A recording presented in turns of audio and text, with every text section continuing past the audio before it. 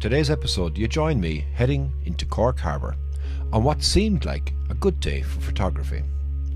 But I knew I was going to have some challenges because the location that I wanted to shoot, I had to shoot directly into the sun, and I should have known better. But can I deal in these circumstances with harsh light? Welcome back to the channel, welcome back to the vlog. Today you join me, I'm in Cork Harbour and I'm at a place called Roche's Point. And it's a beautiful place to come and take some photographs. As I just arrived there a moment ago, I got caught out in an unmerciful shower, so I had to take a quick run back to the car after I recorded a time lapse of one of the cargo ships leaving the harbour. And what I'm here to do today is to get some shots here of this lovely little beach area that we have, but with Roche's Point Lighthouse as well in the distance. It's a very, very stormy and moody sky today, so I'm hoping that I get some nice light and I get some nice shots as well. I'm going to try and do some long exposures as well to try and bring out some of the detail that we have here along these rocks, and there's some lovely positionings as well of these rocks that will lead right up as far as the lighthouse. So that's what we're going to do today in Roche's Point in Cork Harbour.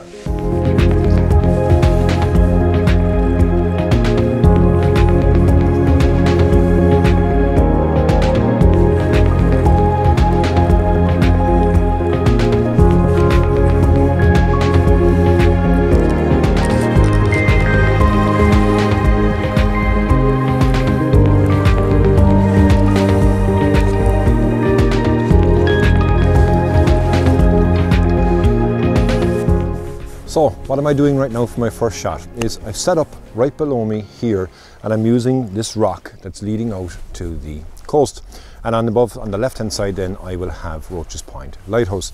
Now it's still quite bright, there's actually a gap in the clouds after that storm had rolled over. So what I've done is I've put on a number of different filters actually. I've put on my 10-stop filter because I want to do a very long exposure, and I've also put on as well a graduated filter just to control the brightness that's within that sky, because I don't want to lose any of the highlights, because if you lose the highlights it's gone. You can recover the shadows, but if you lose the highlights then it's gone within the image. So I'm playing here just to do a couple of different exposure times. I'm probably going to get up around 25 seconds I would think, even with that bright light that's there.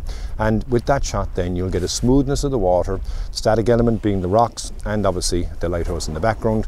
And I might get some movement as well in that sky depending on how fast those clouds as well are going. It's a first shot anyway here. There's a couple of seashells as well that I might try and play around with as well, getting lower to the ground, but I'll see how this shot in here works out first, and then I'll play around with those after that.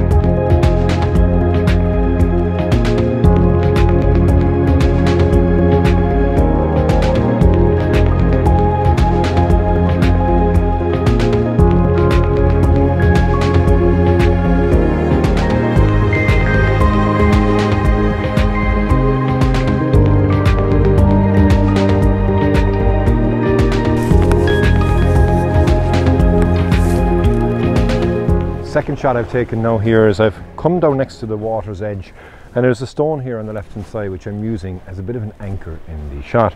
There's some seaweed as well that's washing up here on the shore, and I've gone from a long exposure once more with the lighthouse in the top left hand corner of the frame, and the sun is still kind of coming through those clouds, but it does look like it's going to dip in behind now, so I won't have to deal with those harsh highlights in a moment. So I better take off my big stopper and go for a slightly faster exposure anyway.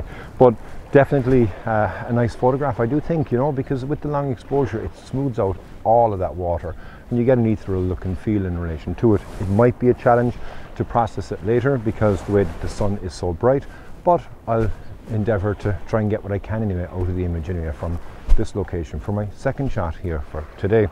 Now what I'm going to do in a moment is there's a bit of a jetty over here, and I'm going to go over to that now and get a shot of that, because there's some nice green algae that's on that as well, and hopefully I'll be able to get a nice long exposure shot from that, which will be the last long exposure shot that I'll take. And then, like I say, I'll have that cloud covering the sun, so I'll be able to tend to just use my ND grads, my grad NDs actually, as opposed to my full ND. So yeah, show you my second shot now, and we'll head over there and we'll get the third shot.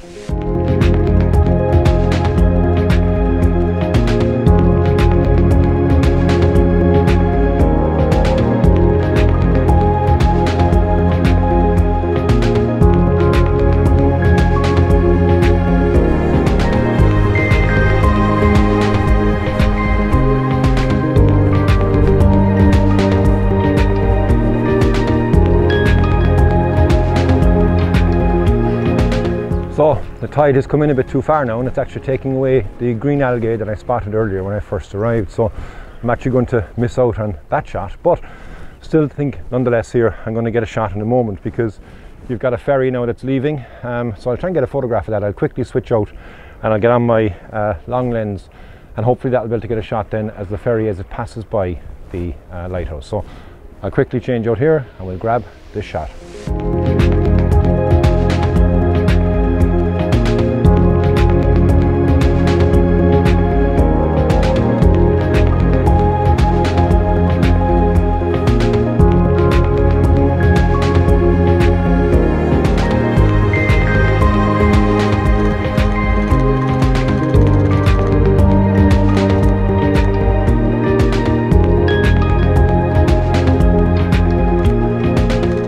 So as you saw there, the ferry coming past, I managed to change out my lens quick enough to get a couple of shots anyway, handheld as it was leaving. I think it might be nice actually here, because the sky, the sun is over to the right hand side of the frame, so I didn't have to deal with those highlights, and I think I managed to get a nice shot of the ferry, like I say, as it passes behind Roach's Point Lighthouse. The harbour here in Cork is the third largest natural harbour in the world, so it's quite a busy port from a lot of different types of ships that will come in and out. So it's good that I was here for when that was leaving. Now I had no idea the times, but good to kind of have that, I suppose, within the frame also. Now the sun, as you can see here, like I say, is dipping behind those clouds, so hopefully it'll allow me to be able to get a normal shot, not to say in relation to having to control the highlights so much. But yeah, I'm going to go just to the left hand side here now and try and frame a shot up with the lighthouse as well, and a bit of the cove that's here as well below me. So that'll be the next shot here. We'll just head over to this spot and yeah, we'll get the shot from there.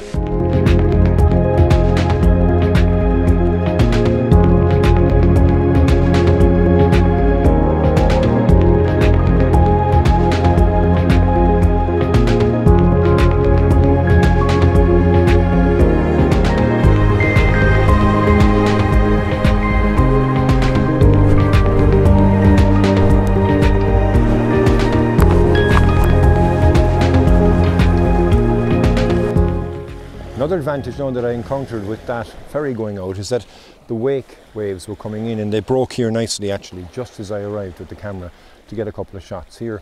And I have framed my photograph with two rocks that are below me here, and they're leading straight up towards the lighthouse. Now that sky as well is actually getting rather nice. There's some nice light being diffused on the hillside there on the distance, and streaming down from the clouds above. At the moment now I'm getting a relatively fast shutter speed. I'm at 1/15 of a second, and that's allowing me to be able to kind of capture the movement that's in the water, contain the light that's in the sky as well, and also the drama that I see in that sky also.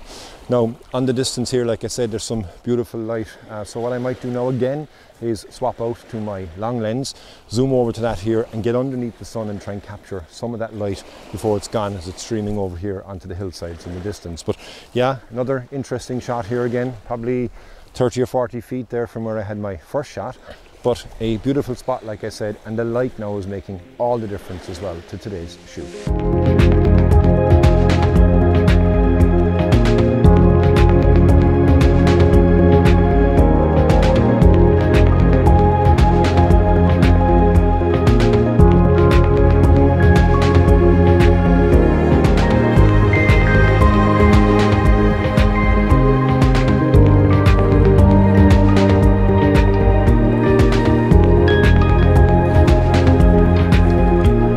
I think actually this could be a nice shot here, so I was going to head over here towards the rocks to get a kind of a shot with the sweeping of the bank, but where I'm stood right here, there's some interesting jagged rocks that are below me. You can frame the lighthouse as well. Now that sun is coming back out again, so it's making it quite harsh, so I may have to put back on my 10 stop, but yeah, I'm going to stop here. I think I'm going to get a shot. I'm going to try and make something from this anyway, because I think it is a nice scene looking into the back of the camera. The challenge now obviously is to be able to control the light.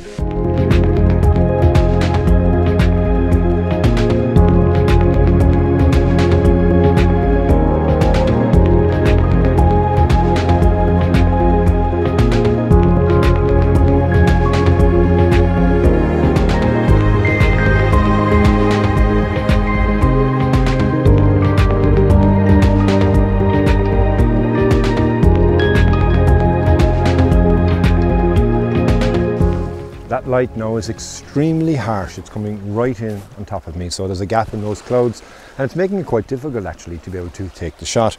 But what it is doing as well is it's lighting up the foreground and also the headland as well on the side of me here, so I do think that it's going to be a nice shot. What I've managed to do actually to be able to control that light is to turn the graduated ND at a slight angle to be able to control the brightest part of the sky. And that, with this shot here, and I'm going for an f16 as well to be able to get that and turn that to my advantage and use that sun for a bit of a sun star. And I'm also at 1/10 of a second, and I put my ISO down to 50, so really trying to control the light as much as I possibly can today. So I think this shot is probably going to be my last shot for today. I'm not going to go far though, because I do want to go up onto the headland actually behind me and stay here for sunset, because looking at this sky, I think it will really kick off at sunset. So I'm going to go up behind me, I'm going to go across on the hills, and I'm going to have this lighthouse as well then with a big vast open sky, because I really do think it's going to be a big sky for sunset for this evening. So I'm going to finish up, like I said. Thank you very much for joining me on this episode. Hope you've enjoyed coming along on this quick trip to Cork Harbour. If it's your first time on the channel, please do hit the subscribe button, give me a like, give me a comment, and until the next time, which will be up on the hill, but for you next week, slán go fóill.